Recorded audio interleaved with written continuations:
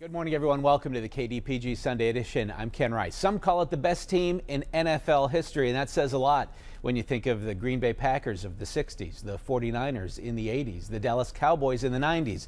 But we're talking about a team close to our heart and a special time in our city's history, the Pittsburgh Steelers of the 1970s. Some members of that dynasty are gone now. Others are feeling the effects of crunching blows on the football field.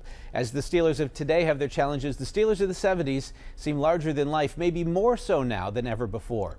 Gary Pomerantz writes about them in a new book called Their Life's Work, The Brotherhood of the 1970s Pittsburgh Steelers, Then and Now, published by Simon & Schuster, like this television station, a part of CBS Corporation. And Gary Pomerantz is our special guest this morning on the KDPG Sunday Edition. David Tribben is away this week. John Allison, associate editor of the Post-Gazette, joins us. John, welcome to you. Gary Pomerantz, welcome to you very much. Thank you for being here, and congratulations on your book. Thank From you what very I've read much. so far, it's very enjoyable, rich with detail. Everyone, I think, who's a Steeler fan of a certain age will recognize that phrase, their life's work, instantly. But for those who may be younger or who don't, what are you talking about, their life's work? It came up in almost every interview I did with players. Chuck Noll used to say that. You know, some of them took it as a threat because oftentimes he would use it when he was about to release a player. He would say, you know, it's time to get on with your life's work. He had heard that as a player himself from Paul Brown, who was one of the legends of the NFL. And Brown said that when he cut a player, he gathered with the player and said, if I were your father and you were my son, I tell you, it's time to get on with your life's work. So it bubbled up in every interview, and some players took it as a cold-hearted threat. You know, their NFL careers were done, or at least their time with the Steelers. Others took it more as a call to action. They understood what Noll was saying. Football's a brutal game, and so you're one injury, one play away from being done. Even you, future Hall of Famers. What are you going to do then? And so Terry Bradshaw, for instance, started his sportscasting career while still a player. Andy Russell was doing investments, and he's still in the investment business all these years later. John Stallworth, Exhibit A for how to respond to that phrase, their life's work. John Stallworth, while playing for the Steelers, went back and earned his master's degree in business, and then went home after his career ended in 1987 and built an information technology firm in the aerospace industry in Alabama, and he later sold it for $69 million, and today is a minority owner of the team. Your life's work is being a newspaper man, but not a Pittsburgh guy. Washington Post for most of your career, and now you lecture at Stanford. So not a Pittsburgh guy, but you were introduced to the Steelers of the 70s, actually in the early 80s when you were writing for the Post. Tell us about that encounter. Oh yeah, it's unforgettable. 1981, summer. I was an impressionable 20-year-old sports writer, an intern no less, at the Washington Post. I got this dream assignment. Go to Latrobe, to St. Vincent College, and write a story about this dynasty of the 70s, this great empire. Is it finally done? And so I went up there, and all the stars were still there. I interviewed Bradshaw and Swan, Stallworth. Chuck Noll was still there, of course, and Joe Green, who was very memorable because as I sat on a bench with Joe, I realized that this man's bicep is wider than my thigh. Yeah. And a great interview, really thoughtful. And these guys were lit from within. They had swagger. They were historic. They knew it. And even a 20-year-old couldn't miss the fact that this team had not only an amazing array of talent, but also personality. So that's really where this seed was planted. So that was a really interesting time to get to know some of these guys. John, I'll let you jump in a minute, but just let me find out. So there was that initial experience back in 1981. All these years later, what motivated you to write about the Steelers in depth? And not just the Steelers of that era, but the Steelers of that era as they are today. Yeah, football's under the microscope now. We all know that. It's for its violence, concussions, brain injuries, front center. And so I thought, you know, if I'm going to take on the game itself for what it gives, but also what it takes from the men who play it, who better than the greatest team ever? Those guys I met 32 years ago in Latrobe. They would be my case study, and my narrative would follow them across the decades, through middle age and beyond, to today. And they've lived the full measure of the football experience. Yeah, that's what I wanted to bring out. I mean, there's a lot about the violence. And as a sports writer, you said at some point you kind of gave up on football. You couldn't get into it. But I really like how the book, you take a dual track. But so where are we today? You know, there's another book out about the violence in the sport. You know, yeah, you get queasy when you watch football. Yeah, I mean, it's a double-edged sword, right? I mean, you know, we know now what happens the long term from hit after hit after hit, and we saw that with this team, with Mike Webster, who was the first player diagnosed with CTE, chronic traumatic encephalopathy. You know, the league has tried to legislate out of existence those dangerous head-to-head, helmet-to-helmet hits on the quarterback and wide receivers, defensive backs out in the periphery. But when I sat with Joe Green in his living room in Dallas to interview him for the book, Joe was saying, you know, they can't do anything about the helmet-to-helmet hits between the tackles, lineman to lineman, that running back comes through, linebackers moving forward. Sometimes we can't even see it. The camera doesn't catch it because of the mass of humanity that's in that mosh pit. And so Joe said, you know, you can't take football out of football. And as John Stallworth would say, you know, when I played in Pittsburgh, it was hit or be hit, and the team that hit hardest won. Well, the players exhibit no regret. Everyone you talk to said, "I'd do it again," and that's what we did. To a man. Yeah. To a man, no regrets. This is what made them special. That's what Randy Grossman said. You know, this was our great gift. It's what separated us from the faceless crowd. It's what makes a guy like me come back to them 35 years later and say, tell me not only what it was like, but what it meant. And every one of them would do it again. And I mean, let's face it, John, we all make compromises in our lives. You know, the 60-hour-a-week executive doesn't see his kid enough. And the social worker and the minister, you know, they could make more money, but they follow their life calling. These guys as young men were our gladiators. And they went into the arena on Sundays and brilliantly lit, and they heard the roar of the crowd, and they engaged in a violent craft. You say the Steelers couldn't be replicated today because of like free agency or things but is it, I mean, big point of your book is the Brotherhood and how it felt. And you know, I was alive in the 70s as a teenager here. It was awesome. Even if you weren't a football fan, you were suffused with their spirit. And I mean, have we lost that a little bit in football? That kind of that personality, accessibility. You know, when you watch football today. Well, certainly the players in the NFL today will never know this kind of closeness because of free agency. The great gift now is they can be like grasshoppers and go from team to team and for bigger contracts, and we all get that. But the Steelers of the 70s were teammates for 10 years and more. There's an amazing stat where you take 8 of these guys, Terry Bradshaw, Donnie Shell, Swan, and Stallworth, L.C. Greenwood, Joe Green, Jack Lambert, Jack Ham, 8 players, all very good players, played 100 seasons in the NFL, a century's worth, every one of them as a Pittsburgh Steeler. That's amazing. So that means they knew each other intuitively. They knew the women they loved and the cigarettes they smoked, the beer they drank, and on the field, it translated into a complete understanding. We know what you're going to do. You know what I'm going to do. We've done it together. You know, they saw each other bloodied, and they saw each other exultant more often than not. You know, winning 4 Super Bowls in 6 years. Yeah, here's one of the many interesting things that this book points out. As well as the players knew each other, the way they got to know each other, many of them told you, if not all of them, that they never really got to know their coach. And let's look at some images as we talk about some of the characters that you interviewed. Chuck Noll, even after all the years, after all the battles, the victories and the defeats, he still was relatively unknown to his team. Well, he's deeply respected, certainly. I mean, every player would tell you that this team was created in his image. He had an idea that he wanted to go for players who maybe weren't, you know, the perfect models, you know, built a certain way and highly regarded by every scout. He'd say, let's get somebody who projects. Let's take L.C. Greenwood, who's a little undersized. We'll get him on weights and we'll make him ours. It was a re-engineering of talent. But to your point, players today would tell you, you know, they never really got close to him then or since those days. Chuck Noll was, you know, kept himself at a remove from his players.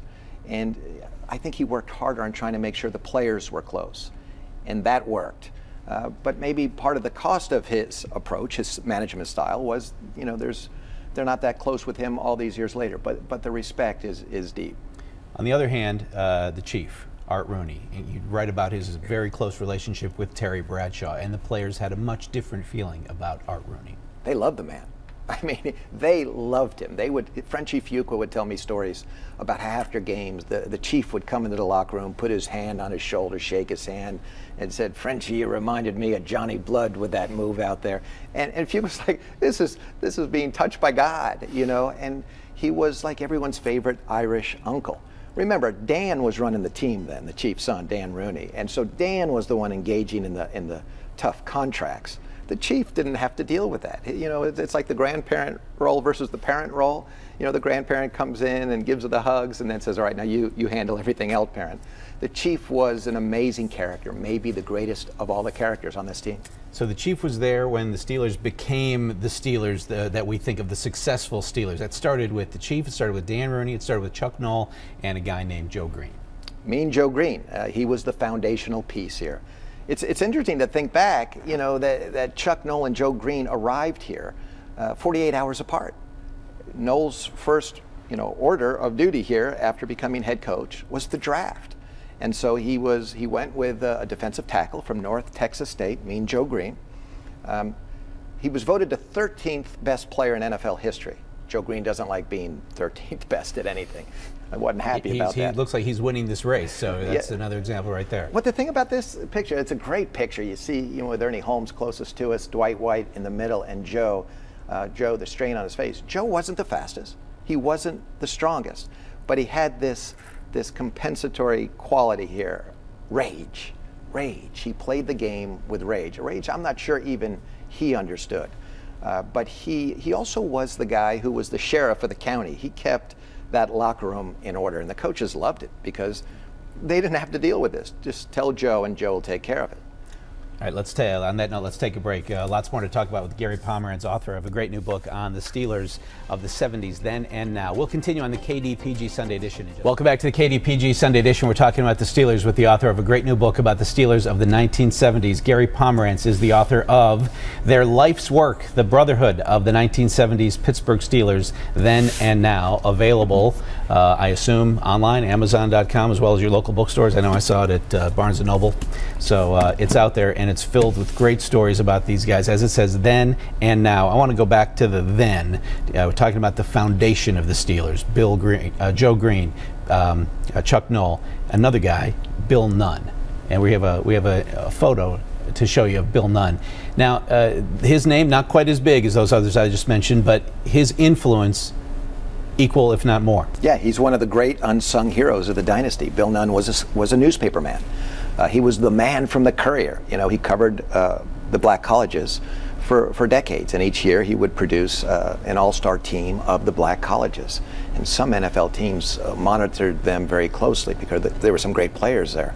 And Dan Rooney finally brought Bill into the fold in the late 60s. And when, in so doing, brought all of Bill's contacts with those coaches at the historically black colleges with him. And so in the years that followed, Bill's and the team started to select these great players. If you take Bill Nunn away from the 1970 Steelers, it would have like a Swiss cheese effect. Who were a couple of them? Yeah, gone would be Mel Blount. Gone would be L.C. Greenwood. Gone would be Donnie Shell and Ernie Holmes and Joe Gilliam. This is not to say, as Bill would tell you, that all his picks worked, because they didn't. But his impact on this team was huge. Yeah, the ones that didn't work out, those have been forgotten. They've been forgotten. Focus on the ones. Not by Bill, though. Yeah. You know, the fact that that having a man with those kind of connections to the African American community, how important that was, it reminds you of a time in our nation's history that we're not proud of, and the racism that so many of these players just had to deal with as a matter of course. And Joe Gilliam, you know, when he was starting games, the hate mail that he received simply because he was a black man playing quarterback for the Pittsburgh Steelers. Right, and people sometimes don't remember that first Super Bowl season, the first 6 games of that year, Joe Gilliam was the quarterback, not Terry Bradshaw. He had beat out Hanratty and Bradshaw in training camp, and the position was his. The same year, 1974, Henry Aaron broke Babe Ruth's home run record, and he received all kinds of hate mail. Right. And so too with Joey Gilliam. I mean, he kept a cardboard box about 3 feet tall, according to his father. I interviewed his father about it, and filled to the brim with hate mail. Some of his teammates talked about it. Mike Wagner told me a story where he was sitting next to Joe Gilliam in the locker room, and Gilliam said, "Look at this," and he hands him a letter. He was opening some of his mail, and as Mike Wagner described it, it was just filled with venom, you know, racist hate. And you know, Wagner looked at him and said, "You get a lot of this, Joe?" Gilliam said, "Yeah, nothing more, just yeah." And so, you know, you think about the pressures that he was facing, let alone the Oakland Raiders pass rush. He's got to deal with that. His parents were legitimately concerned for his safety. They were. He had death threats. And his father, Coach Joe Gilliam, Sr. from Tennessee State, went to the Steelers to discuss it. They were concerned. His wife, Ruth Gilliam, wanted to bring Joey home. Don't stay here. And she had concerns that he wasn't mature enough to handle the money and the success and the bright lights. Hard to make a connection with his terrible drug habits, whereas his downfall, and you're pretty clear about that in the book. Yeah, I don't think there's any doubt about that. He threw the ball sweetly. Yeah. This guy could play. But after the Raiders had hit him hard in the third game of that season, a 17-0 loss for the Steelers, Gilliam's brother told me that Gilliam went out, was at a party, and was introduced to heroin, and that started the cycle that would last throughout his life, a cycle of drug addiction. He died at the age of 49 from a cocaine overdose. Through all of the interviews that you did, all the research that you did, you learned so much about these personalities, how their characters came together and became a championship team, but you also learned about the city of Pittsburgh then and now. What are some of the insights you gained into our town? Well, I love this town. What amazes me about Pittsburgh... This town loves you now. Well, what amazes me about this town is how everyone is so devoted to it. You know, and you take it for granted, as I think this town tends to take the 70s Steelers for granted, but it's not that way in every place, you know, and that scene from coming through the Fort Pitt Tunnel, I mean, it's one of my favorite. I put it up there. I get to see the Golden Gate Bridge every day, but there's the New York skyline, the Golden Gate Bridge, and that scene coming out of the Fort Pitt Tunnel. It's an extraordinary sensory overload. The city in the 70s, you know, was in trouble. Steel was dying, we all know that. But this is where the Steelers came in and played a part. They were the emotional life raft for Western Pennsylvania. And in '79, so too with the Pittsburgh Pirates, right? 100 days apart, the city wins a World Series and a Super Bowl, and suddenly it's the city of champions. We have a photo I want to show. It's number 6 in our file. It's from the 40th anniversary of the Immaculate Reception, which was 1972. Now, you talked to, I think, everybody involved in that play, and did you solve any mysteries? Did anybody fess up to anything? Well, all I can tell you is I visited Frenchie Fuqua in his man cave in Detroit, and that man is still talking about the Immaculate Reception. You would think he scored the touchdown, or at least threw the pass. All he did is just get annihilated by the safety, Jack Tatum. Yeah. And he tells that story, and he tells it quite well, a little different twist each time, but it always ends the same way, where he's about to tell you what really happened, and then he said, "Oh, all I can tell you is, it was truly immaculate." And that's as far as he'll take that to his grave. You see the wardrobe here. That was a big deal with these guys too. And Myron Cope was part of stoking this sort of fashion competition. Yeah, that's the Frenchman. You know, he told the story that he was royalty in France, and that he was sunning one day on the French Riviera and fell asleep and woke up and realized he turned black. And he said he lived his life as Negro royalty. Well, he also had great flair with his outfits, and you saw it there that he's in his cape and his musketeer hats. And you know, we laugh about it, but what we need to realize is that too played a role in this team. You know, this is a very it's like being in a pressure chamber, and guys like Frenchie Fuqua lighten that load a little bit, ease the pressure. I appreciate the detail that his goldfish shoes were too tight for him. He got them, someone mailed them to him, and they said, "Oh, I gave him 10.5, but he really wore 11." So he had to suffer pain even when he wore those out in public, right? These are all for the good of the team. Heels, right? All for the good of the team. Interviews that truly stand out in terms of being memorable, in terms of being surprising in the process of putting this book together. Well, a couple of the interviews with Joe Green. I remember sitting with him, and we were talking about the passing of Dwight White, who died back in 2008.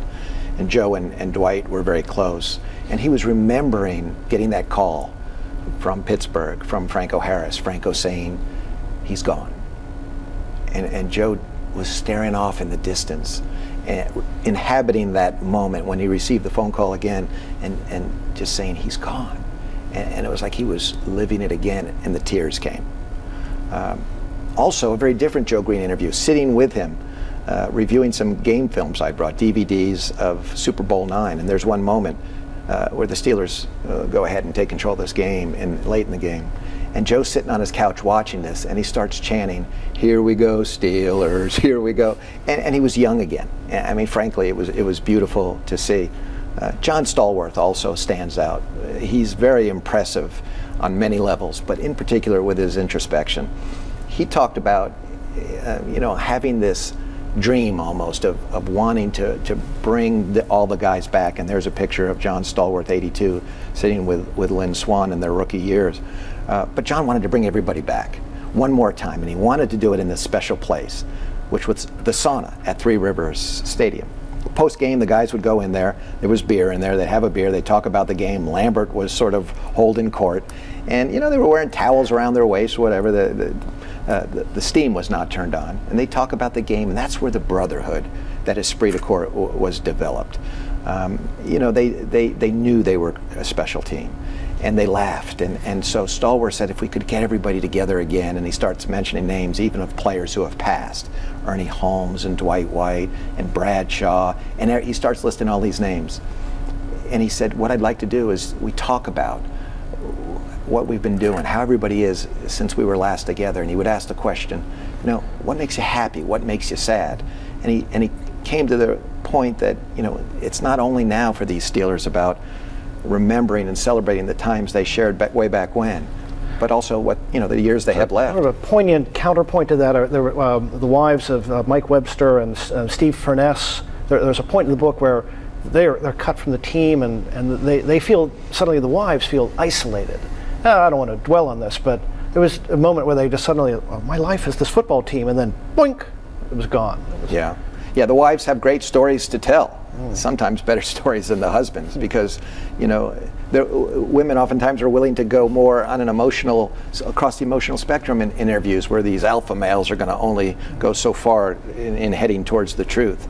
And both Debbie Furness and Pam Webster were wonderful interviews and really deepened the book.